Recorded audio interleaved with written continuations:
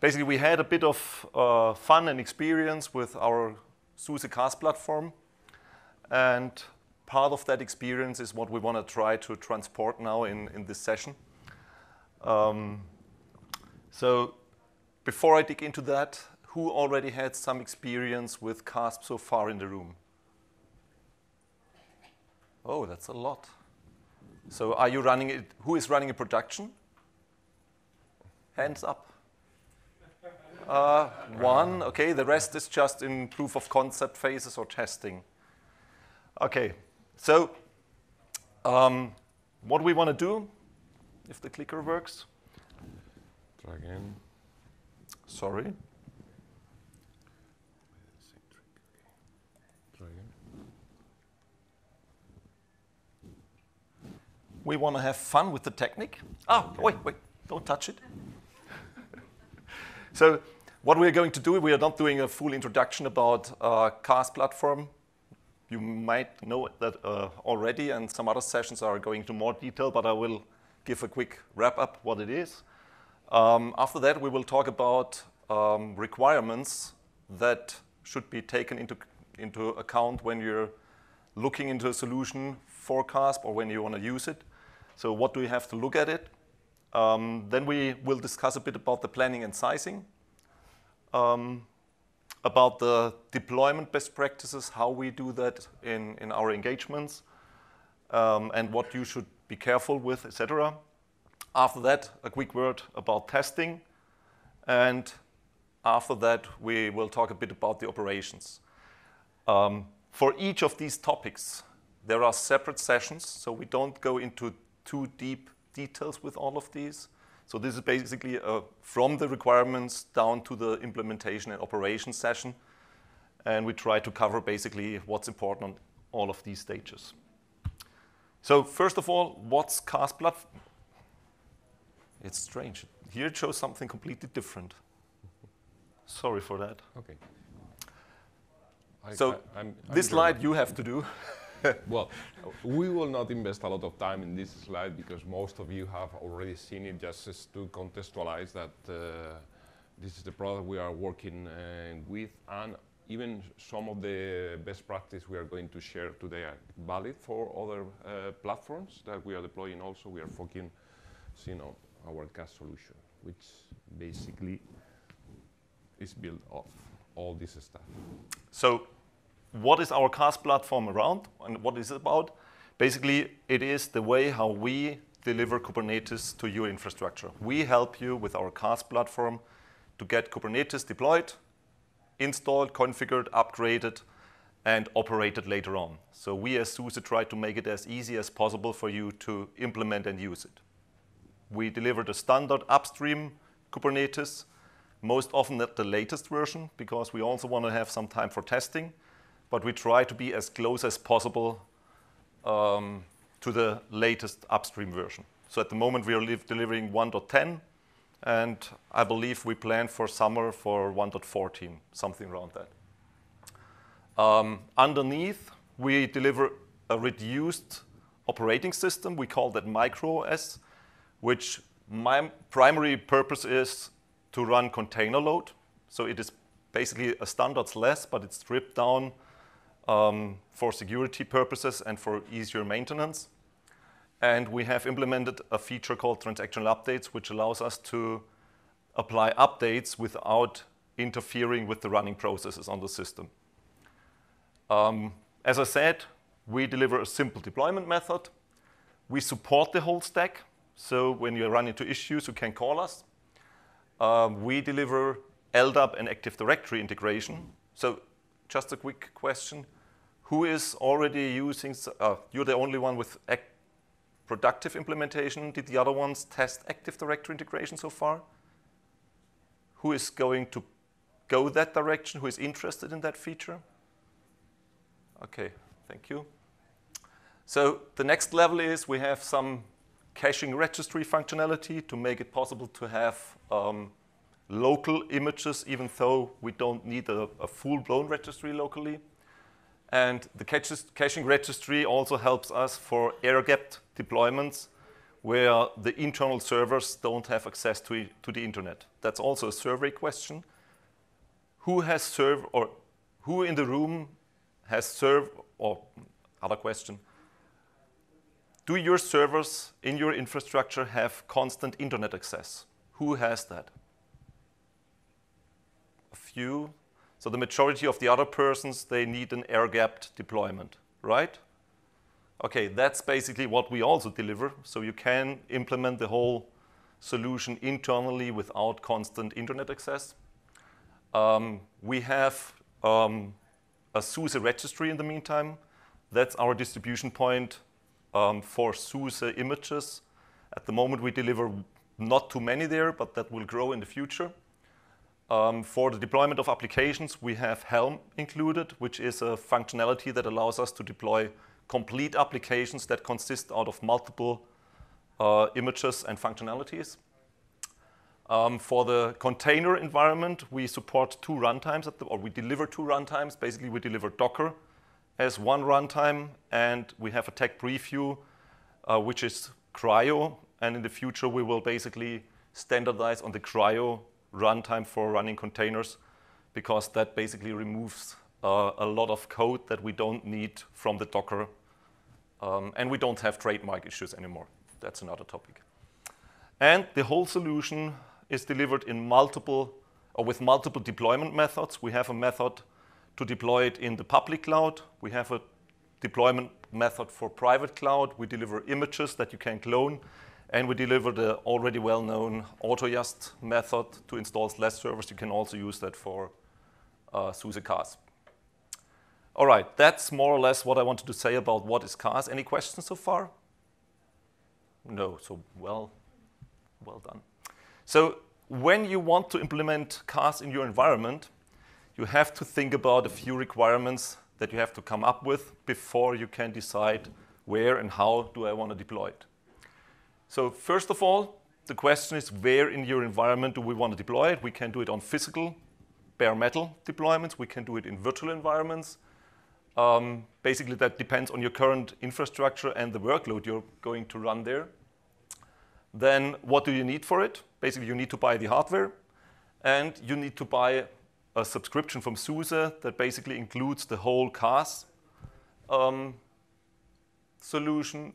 And you need a subscription for SLES for additional nodes where you provide some additional infrastructure services like an on-premise registry if you want to have one in addition to the system.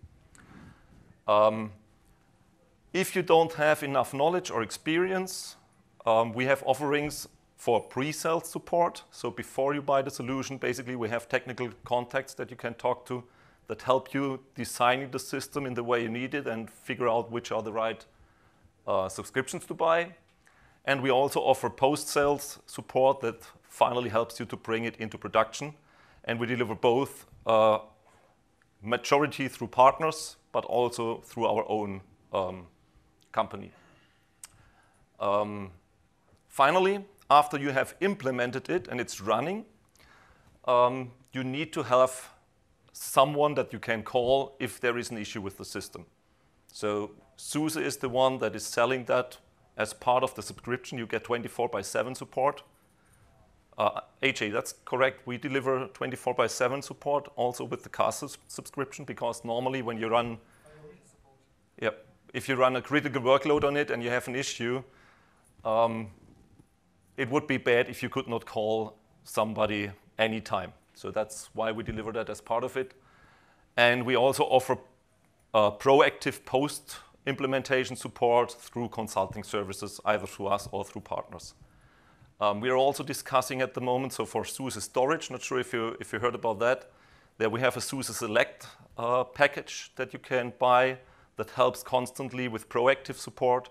We are currently in discussion if we also want to do that with CaaS in the future. Depends a bit on the feedback we get, if that's useful and required for you. Okay, so once we discussed all the general requirements, we have to dig a bit deeper into the use case specific requirements. So before you can deploy your solution, you need to know what are you going to run in that cluster later on, because that's the basis for the decision, hardware or virtualized, and what size of hardware do you need, and how many servers do you need to deploy, basically. So the first question we normally ask is, what's the number of pods you're going to run? Everybody knows what a pod is. Who wants to know what a pod is? Okay, a pod basically is, the smallest pod is one container running in your cluster. A pod can consist out of multiple containers that are working together. So that's basically the rough idea behind it. And the number of pods basically defines the scale you need for your system. If your application needs 10 pods, you need a different set of servers than if you have an application that needs 1,000 pods. So that's basically the basic rule. The developers that create the application design that. They define how many pods they are going to have, for which scale, for which use. And they also will come with information, how much memory and CPU do I need for each and every of these pods. And basically the number of pods will then define, and their resource requirements will define how much hardware, memory, CPU you need for the worker nodes in your cluster. Further on, we need to define the storage or we need to know what storage requirements are behind the application you're going to run. For example, we have a SAP Data Hub application that SAP delivers. Not sure if you had heard about that, but there were other sessions on that. And this application requires dynamic provisioned block storage, dynamic provisioned file storage, and it requires S3-based storage. So from the application that you're going to run there, we need to know that information so that we can set up the system properly with the storage requirements that the application will have. Sometimes there are specific hardware requirements. For example, in the keynote today, you saw the gaming platform thing. And in such a gaming platform, you need support for GPUs in the servers. So if we have such requirements, we need to know them, if there are special hardware requirements of fiber channel connectivity or whatever. And we need to know what the application design is regarding network connectivity. So how many network entry points do I need? Do I need load balancers in front of them? What routing do I need? What firewall setups do I need? These are the things basically the application guy needs to tell us.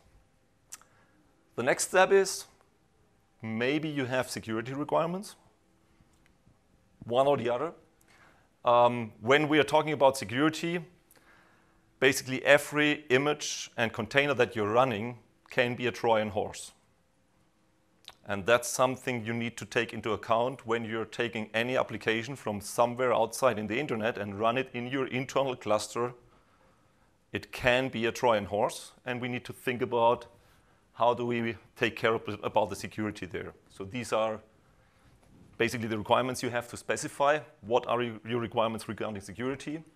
The next thing is running multiple applications in the same cluster might have some isolation challenges. That can also be from a GDPR or a legal point of view be a problem, where some data must not be stored on a system that's accessible by another application running in the same cluster, for example. So we need to know if the applications you're going to deploy in the cluster have isolation requirements or not. That basically defines which applications you can have a shared cluster for or where you need to have multiple clusters for. In the worst case, you might need one cluster per application. Can also happen. Yeah, integration into existing identity sources, Active Directory, or any LDAP servers. If you have such requirements, we need to know that. And finally, whatever you deploy and use in production, you might need to know, or you might have to define recovery time and recovery point objectives that basically say how much availability do you want to have. Do you want to have a single data center deployment? Do you need multiple data center deployment? What are the requirements around that? So these are the specific requirements. And after you went through these, one of the most important things I didn't cover so far is you need to know how much budget can I invest here, because that influences what you can buy finally. And there is the topic about politics, religion, philosophics. Pretty often you have internal discussions going on, especially when the whole solution is basically meant for DevOps scenarios.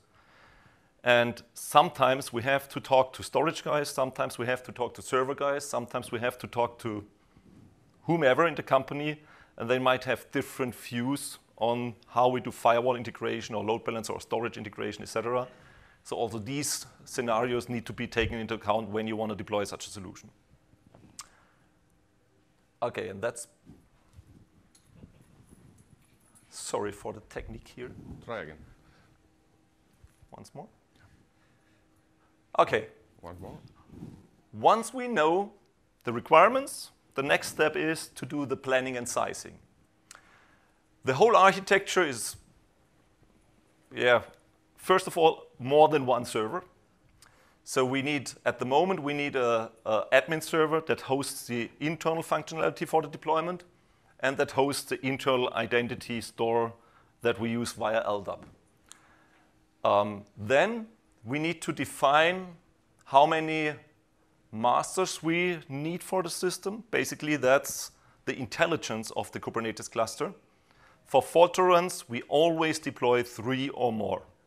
And we always deploy an odd number due to the majority decision that the failover is based on. So basically, we always start with 3 masters. And it depends on your environment if we do them physically or virtual. If we do them physically, it would be important to place the 3 in different data centers, basically, or in different locations. Or you host them on a virtual environment. It depends on your requirements.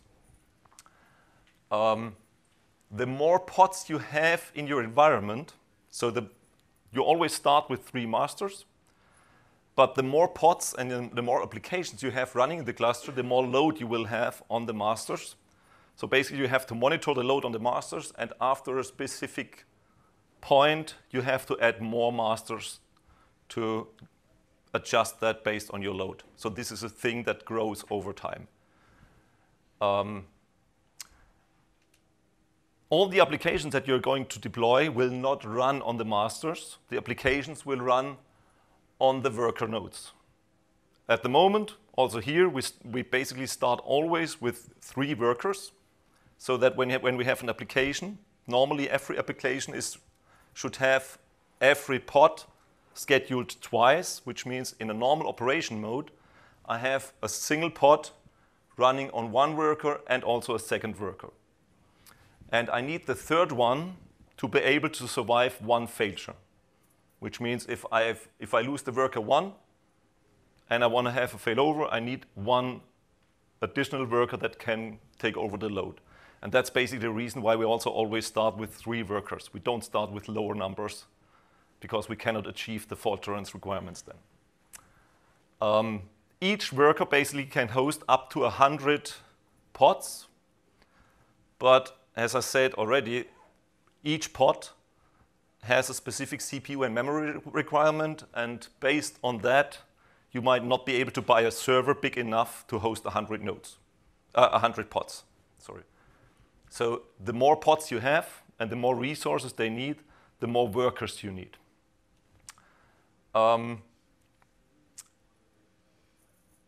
Regarding fault tolerance, you always have to keep in mind that one of anything is not fault tolerant. So to make something fault tolerant, we have to have it at least twice. This is true for network connectivity, storage connectivity. This is also true for clusters. Basically, if I have only 1 cluster, this one, and this cluster fails because an administrator typed the wrong command, we are out of business. So if we want to have higher availability, we might need to have a second cluster for fault tolerance and disaster recovery. A few details. In general, for all the masters and workers, we use 50 gigabyte for the operating system disk, and we use BetterFS. And because the majority of the data on these machines will be Docker images later on, or container images, we should not say Docker, container images, we need varlib Docker on a separate file system, and that should be extendable, or it should be very big. I have seen For example, the SAP Data Hub image had image had 6.5 gigabyte in size. And if you constantly update, you might have multiple versions, and that causes the valid Docker to run out of space depending on the application changes you have pretty soon. So that's why we come up with the very large size. If you have an extendable system like in VMware, you can also start smaller, but then you have to monitor it and increase it, or you always have to monitor it anyway. So it really depends on the number of images and what you're running in the system. But we have seen that lower sizes were running out of space quickly. Okay, deployment best practices. Question on the slide, where's your registry on that? I didn't see infra nodes. That somehow it doesn't go back. Yes, so there is no infrastructure node on this picture. So I'll come to that topic a bit later. Okay. But basically, everything you deploy in an infrastructure needs some services from outside, like name resolution, time synchronization, and we also need a sort of registry outside of the system, basically. And yeah, how that's going to be deployed, we'll talk a bit about that later. So Kubernetes basically is a big challenge, especially for, I call that legacy customers or traditional IT operations departments, because like OpenStack, Kubernetes is automating a huge portion of the stuff that's going on in the infrastructure. For example, it's doing fully automated storage provisioning. That means it creates a logical unit in the storage, if I want that, and set it up, presents that logical unit to my application. In traditional infrastructures, that's done by the storage operators. If I'm doing Kubernetes, basically Kubernetes is taking over the job that they have been doing for ages. That's a political challenge. So that's one of the parts you have to think about, and the term everybody talks about is DevOps here.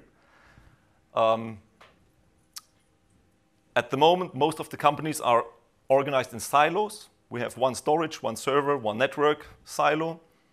When we're going to deploy Kubernetes and integrate that in the infrastructure, basically we have to bring these silos horizontally together. And that's one of the things that I learned is one of the biggest challenges in the beginning, because you have to talk to everybody, and not everybody is really open to accept a piece of software adjusting configurations that they have done through long-term processes for ages.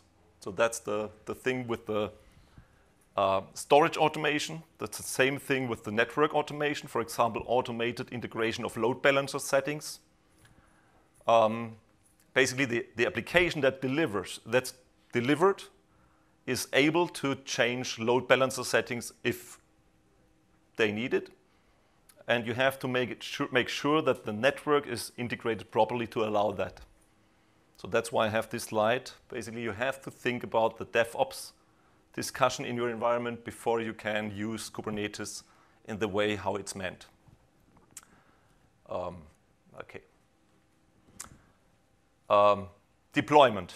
So when I go to the deployment, I will go through 5 steps. I will cover that separately now. So first of all, I do the infrastructure preparation. Depending on what you have bought, what hardware you have bought, what application you want to run there, we always review before we implement once more to ensure what you've bought fits to your requirements. Then we do the hardware setup if you have hardware. We do some BIOS settings, adjust firmware settings, standardize that, because in a big cluster, you want to make sure that all of the servers are as identical as possible and have standardized setups. We always disable all the hardware things that we don't need, parallel ports, serial ports, whatever. We set up the correct date and time. In VMware environments, I highly recommend to use para-virtualized SCSI connectivity. Not sure if you know what that is. So please do not use the normal full emulated SCSI controller. Use the para-virtualized. That reduces the latency for the IOs, and you get many more IOPS. And that helps a lot when you're running a lot of pods that have small IOs, basically. We make sure that we have time synchronization. Also for Kubernetes and this cluster, it's required that all the systems in the cluster have a proper time sync. Also, the time synchronization has to be fault tolerant, so you should have at least 3 time sources that are independent of each other. Name resolution. Never ever install a server without the proper DNS entries. Make sure that each and every IP address is resolvable forward and backward, and each IP address gets a unique name. So we don't want to have DNS round robin for a single server, for example. And obviously, DNS also has to be fault tolerant. Make sure that etc hostname points to the primary name of the server. That's also a general rule, not only valid for CaaS. And at that stage, we also create some DNS entries that we later on use for the deployment. We need one DNS entry for the Kubernetes API that later on points to a load balancer IP address, a virtual IP. And yeah, we can temporarily work with a CNAME, but that will not be fault tolerant. So for the whole deployment later on, you must have a load balancer in front of the Kubernetes cluster. Without a load balancer, you don't have fault tolerance for the masters. This thing is crazy. Okay, this is your question. The major delivery of applications to a Kubernetes cluster is going through a registry. We have a lot of registries out there in the internet, but as you already mentioned, or I asked you, your servers can't reach the internet for security reasons or whatever. So basically you need an on-premise registry where you can put in all the images that you need and you want to run for your application later on within your cluster. What we deliver is the normal Docker distribution registry. This is open source, but unfortunately it does not have authentication and authorization included. So we as SUSE deliver Portus, which is an add-on to the registry, where you can create users and teams, and where you can control who can access what, who can write which image in which namespace on the registry, and who can read what from that registry. So basically it's the security around the registry. We create a DNS entry that's simple. We create some namespaces. Basically, the whole purpose of this exercise is someone needs to fetch an image from somewhere, needs to inspect that image, figure out if the image has valid content and is secure or is coming from a trusted source. Then this image gets to the registry internally. So I can do that basically on any Docker machine where I can reach the internet. I inspect the image, I put it in this registry, and later on I can give my cluster a specific user that's allowed to retrieve an image from a specific namespace out of the registry. And this way I can control which image can be used in which cluster. And that's possible with this on-premise registry. Does that answer your question now? Okay. It's also possible to integrate our Portus with LDAP or Active Directory, just as a side note. Okay, and then basically all the images that you need in your environment need to be put in here. We as SUSE deliver 2 tools to help you with that. We have a tool that's called Scopeo that allows you to copy images from A to B. And we have a tool to create Helm mirrors. Basically Helm is, do we have a slide about Helm? No, we don't. Okay. We have a tool that can clone Helm repositories basically from SUSE, but in the future also from other sources, to on-premise. And there you can then provide your own Helm charts for the applications you're going to deploy later on in your clusters. Okay, optional, you can set up some caching registries. Basically, these are HTTP proxies for SSL content. So just in case you have a bigger environment where you have one central registry and you don't want to deploy several remote registries in addition and clone all the stuff, we can have some caching functionality in the middle. Okay, next step is you have to prepare your load balancers. We need for the API endpoint and for the authentication within Kubernetes, we need these two ports being provided through a virtual IP on the load balancer and then connected to the 3 masters. We need to set up the storage that you need for your environment. So basically, if you want to have a Ceph storage underneath, you need to prepare that before you can integrate Kubernetes. I think that's logical. I mentioned the Helm chart repository a minute ago. You have to do, well, I already mentioned that. Oh, and one of the most important things is, one rule is that everything that we are going to deploy in the cluster needs to be reproducible. And that means the majority of things we deploy in the cluster are coming either from Helm charts or from simple YAML files or LD files if I do it into the LDAP server. And we highly recommend to have a staging and a central Git or something like that, a source code management system, where you store and do a version control on these things that you're going to deploy into the cluster, to ensure that whatever you do can be done again if you delete the cluster, for example, later on by accident. Or if you delete something out of the cluster or something breaks, basically the target is I can get to the same point where I am at the moment by just running through the whole deployment process that I have in the Git. Okay, for the server installation, we need to prepare some software staging. So maybe you already have a SUSE manager in your environment or an SMT server. That's what we're using for CASP also. Basically, we need that for staging patches to ensure if I have a 5-node cluster or 7-node cluster today on a specific patch level, if I want to add another node tomorrow, I want to install that with exactly the same patch level that all the other servers have so far. And because SUSE releases new patches on a daily basis, these servers should not get the patches from SUSE direct.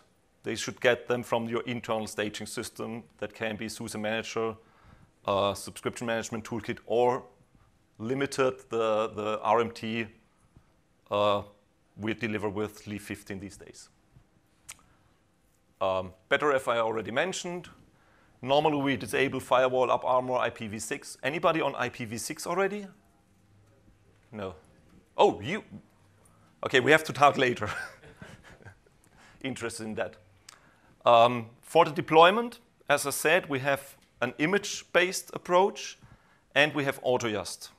As consultant, I always recommend to go the AutoJust way and not use the image, because when you use the image, you have to clone it, you have to personalize it, and then you have to patch it to the same stage that all other servers have. The time needed for the patching, most often, is the same time like installing from scratch with AutoJust. And AutoJust gives you much more flexibility in customization than the image-based approach. That's why we use AutoJust. And this way we can guarantee that all the servers are always installed identical. There is a consulting solution available to make the installation with AutoJust a bit easier. So just have a look at that Git repository if you want. Oh, by the way, the slides will be provided after SUSECON for download. So if you don't have to write that links down.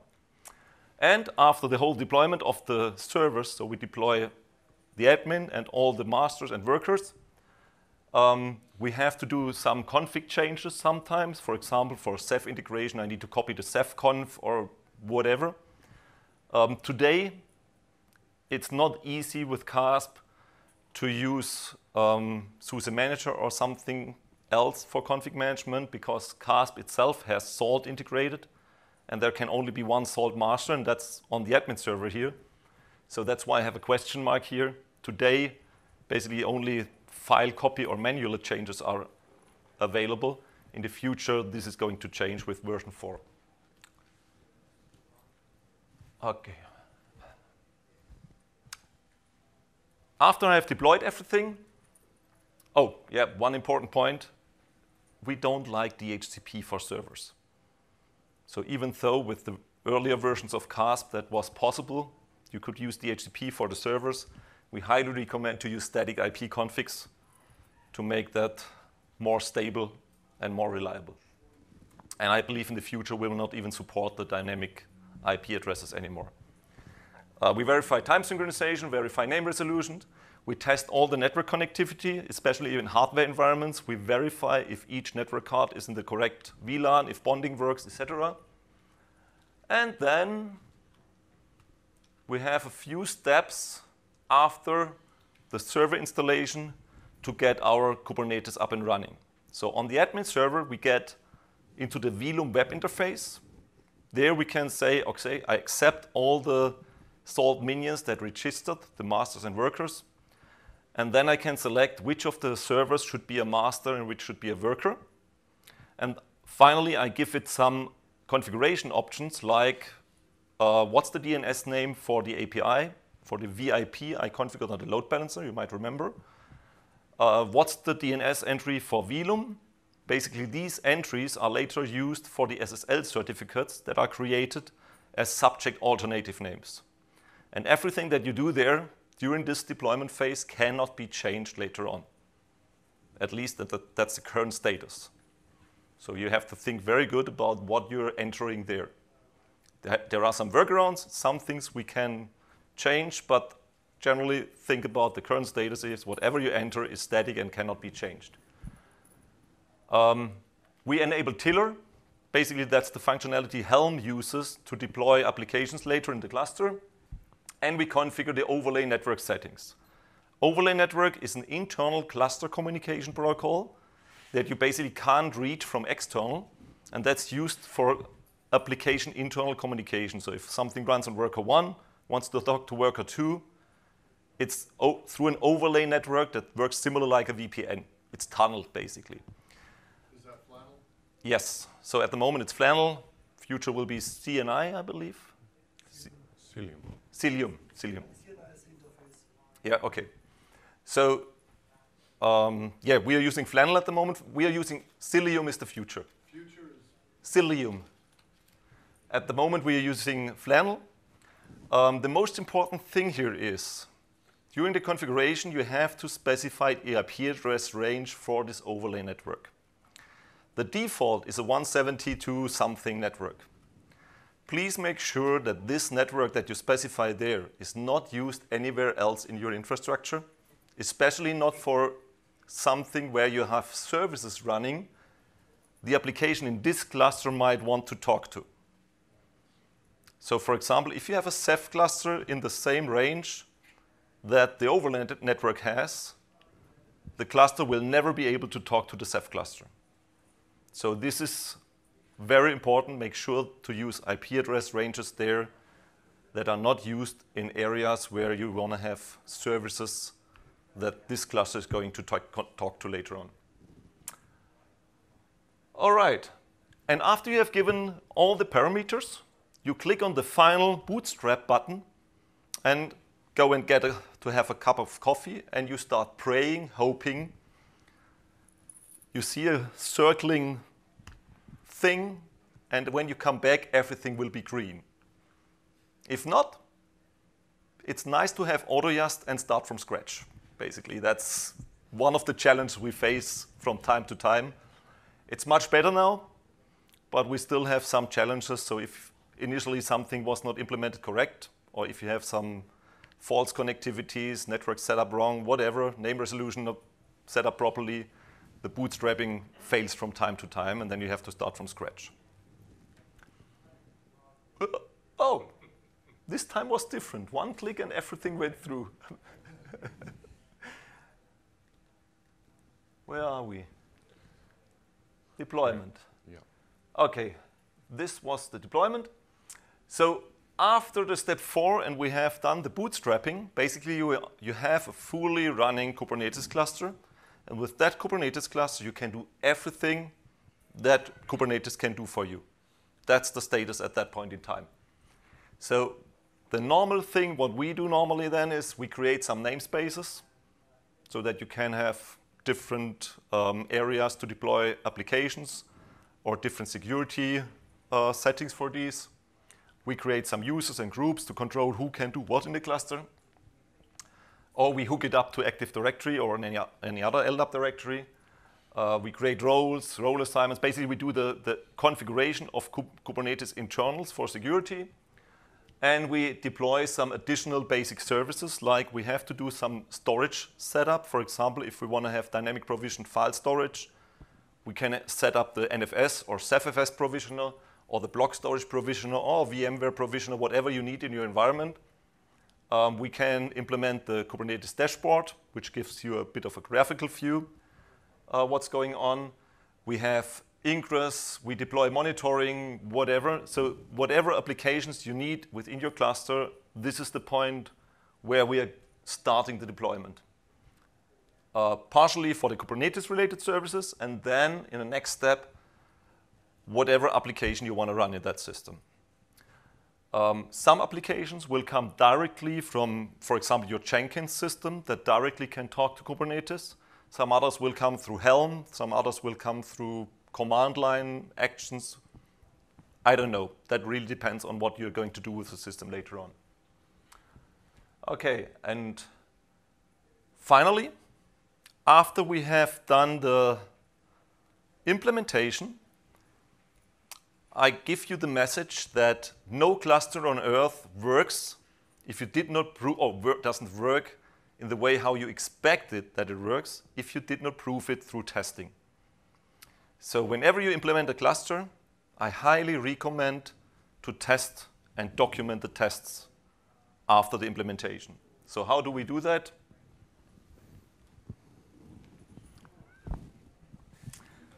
Sorry. We need a different clicker or a different laptop. So first of all, before we do any testing, we create a written test plan. Basically, what that means is, from my requirements, I already know what I have to test. For example, you know I want to have a data center failover functionality.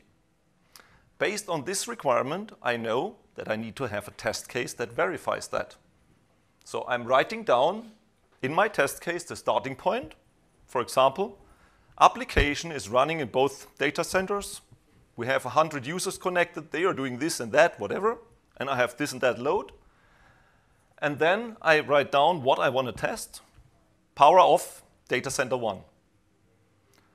And then I write down what is my expected result. My expected result is everything goes down on one side. The application fails over within 50 seconds or whatever. And no user will realize that a failover was there. So that's my expectation. I do that for several test cases.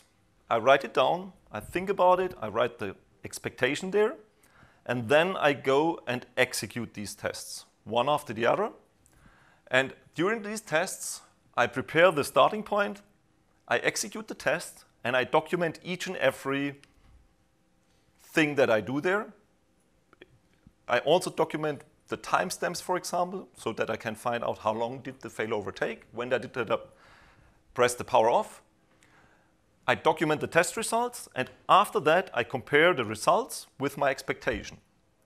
And sometimes I have to correct my expectation, because I was just assuming wrong. Sometimes I have to fix the system or the design or the implementation to reach my requirements.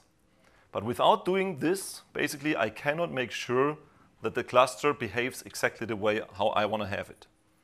So especially in support, we heard regularly the situation that after a node failed, the application did not behave in the way how I expected it to behave if a node fails. And we as support have then to dig into that and figure out what's going wrong there. And normally I would expect that you can provide me exactly that, where you tested that successfully after the implementation. And that's why we have to do all of that. And finally, a single positive might not be the standard. So some tests need to be repeated multiple times. So basically, this is also what we do in QA, more or less, I hope. I'm not working in QA, but that's my expectation for our QA also, but we cannot test your application and your deployment. Okay. Fault tolerance, I think I mentioned that already. We introduced the failures that we built the system for. So if I have a dual NIC configuration, I test failure of one NIC, I test the failure of the other NIC, and I test also failure of both NICs, because I want to make sure that Kubernetes realizes the node is out and does a failover, for example. So all the failures that I plan my system for are the ones I introduce also in my testing. Okay, I don't have the slide with the performance testing. If you have a performance-relevant application, these tests should also be added, and you have to do performance testing, depending on the application you're running there. Okay, and with that, you still have 15 minutes to go. Okay, 10 minutes. I was not so slow. No, that's really good.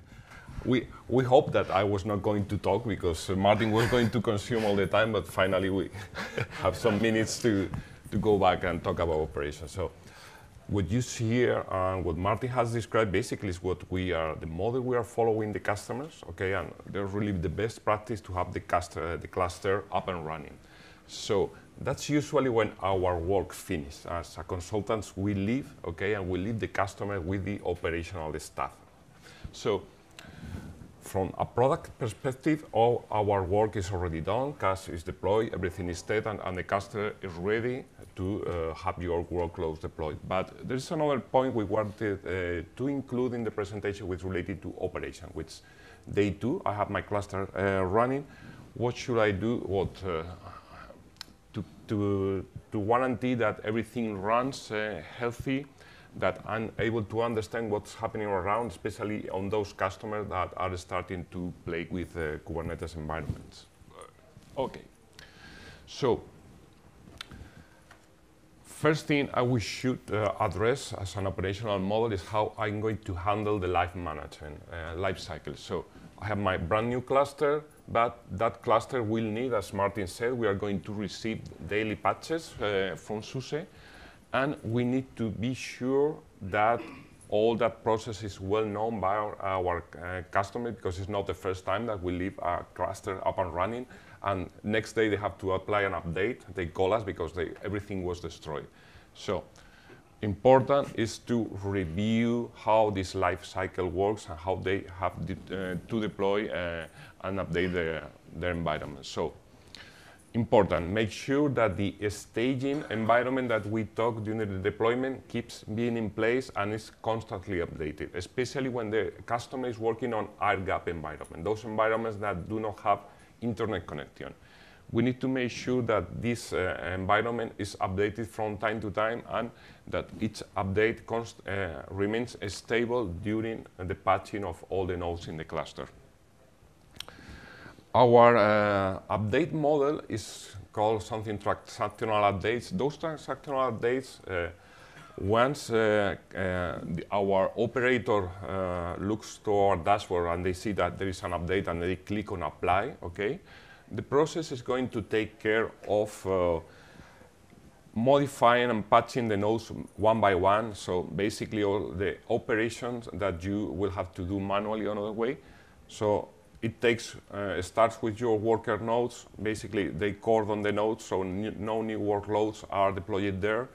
Once those nodes are cordoned and all the workload is stopped and the node is stopped, and all the updates are applied. So we repeat that process on all the nodes, and that's managed automatically by the Velum, our management dashboard.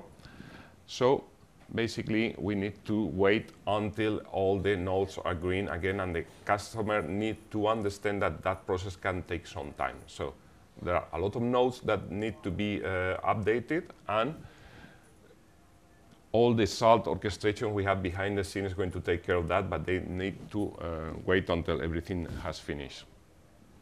Okay? So there are also some recommendations. As part of the transactional update, the process is going to take care of stopping the workload. There is some important part is operators must understand if they have what they call single pod application where they only have one replica running in the cluster. In that case, it's not really a best practice, but it's a reality where customers are running that kind of workloads. In that case, it's important that they keep an eye on those applications, and even they can do some manual movements if really needed. Okay? And all this process is really managed from the Velum user interface, so you don't have to go server by server doing any kind of local operation on those machines.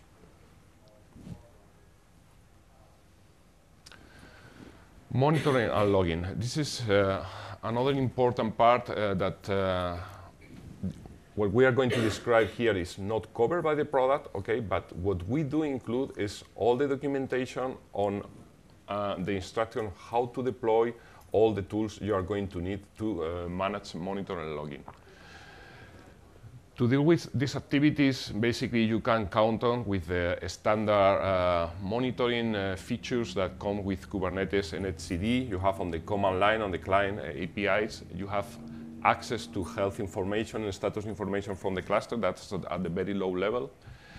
In the past, we included Hipster, which is a module that was capturing runtime information about your cluster. Okay, that information was being pushed to InfluxDB to be consume that information from Grafana dashboard.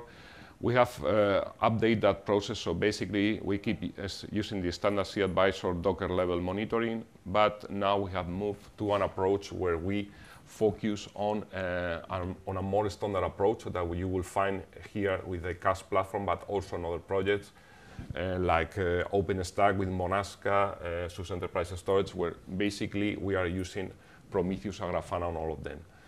In the future, that will be also the technology for monitoring that you will find on SUSE Manager. Alert Manager. Basically, it comes side by side with Prometheus, and it's the way you can define which are the elements that you generate your alarms. For example, we were talking about the stuff like this space as one of the critical points in our monitoring, because at some point in time we do not control how many copies, how many new versions of the images are going to be deployed by our end users. So it's quite typical in the cluster. This is the most typical incident. We find that they run out of space in some of the nodes, and it's the typical element where we should define alert. Okay. Going to the logs, Kubernetes has a lot of internal elements, plus all the elements we are adding to the product to build the full platform. So there is a lot of places where we can go and gather information about issues that we may find in the cluster. So the main log location you will find are the admin node. In the admin node, you will have all the logs related to the Velum, our management dashboard. They will be there. And also you will find there all the logs related to authentication. Okay? The authentication is managed by a local LDAP container that is running on the admin node. So if you want to have a clue of what is happening around the authentication, you should go there. That information about authentication can be combined later on with our own the Kubernetes audit log, where in the admin node, we know who has been logging into the system, and in the audit log, we can track the different operations that happen in the cluster. That's really important to understand who did what and to be able to go back and track possible issues in the cluster. One? Yeah? Five. Five, okay. So Salt right now is the key component behind Velum that is managing all the orchestration and the management on the cluster. So there we will find three main logs. Okay, the Salt orchestration log is the one that explains what is happening. For example, when we update our cluster, there you will find a clue of how the update process started, which were the nodes in which order. That is covered by the Salt orchestrator. And then Salt has this notion of master and minion. Each of our nodes is a minion. So minion level information can be recovered on the nodes, and we also have information about the Salt master. This is basically what you have at the traditional level, but our recommendation is that you set up some kind of external monitoring platform, okay? And you will find also information about that in the documentation, which basically consists of a FluentD agent that are running on the node that is pushing the information to an Elasticsearch stats where we can really have a single pane of glass to control all the login information, because otherwise it can be quite difficult to understand, especially on bigger clusters, what is happening without being able to search and identify and be able to correlate information coming from different logs. And the later point is important that our customers and of you as possible customers understand that you should leverage also that approach when you are designing your application. So you should include application-specific monitoring. Okay.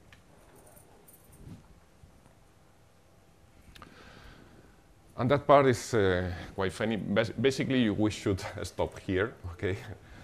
Because we are working with infrastructure. It's the same, for example, when we are talking about OpenStack. It's quite difficult when you are setting up a foundation that is meant to run workloads on top of that we are able to fully recover in a consistent state the full environment. That's something that is really difficult, and that's why we are following an approach where we get to a point when that's not really needed, okay? We have several strategies that we can follow, okay? This is basically the best practice that has to be defined. For example, every thing we deploy has to be reproducible. It's what Martin was talking about, the importance of keeping track of my deployment in a version control system. So I have a place where I can go back and reproduce any deployment I have already done. Having a second cluster is especially important if I really want to deal with disaster recovery. The only possibility to have a quick recovery is having the guarantee that I have a second cluster where I can, my workloads keep running. The application backup is really the one that has the responsibility about consistency. We will, in the next slide, we will see some more details about what we can do from the cluster level. 2 minutes. 2 minutes, okay. But it's important to understand that a given application, for example, if we have some kind of mailbox management application where each mailbox for a user is a pod in our application, if messages are being sent, if for any reason the cluster is stopped or is destroyed, that state is not able to be recovered by us from the infrastructure point of view. So it's the application, the one that has to has its own way to keep consistency during the backup and the recovery process. And I will go back fast. Just for you to understand that those are generic recommendations, and as customer you want a full list of what you have to back up, these are the items you should cover as part of your backup strategy. Okay, and I finish now, so I will have 1 minute. Okay, for questions. Still 60 seconds left, so take your time. So basically, if you have any question about the process we have described, you have 1 minute. Yeah, the next ones are not yet waiting there, so we might be able to cover 1 or 2 or even more questions. Any questions for the whole story we told you now? Okay, then I would say, I have a question. Could you please make sure that when you get the request for the survey about this session, to fill it out? We don't have any prizes, but we're really looking forward to get your feedback, especially recommendations how we can do better in the future. We really want to learn and come another time again. And with that, yeah, thank you for being here and listening to us.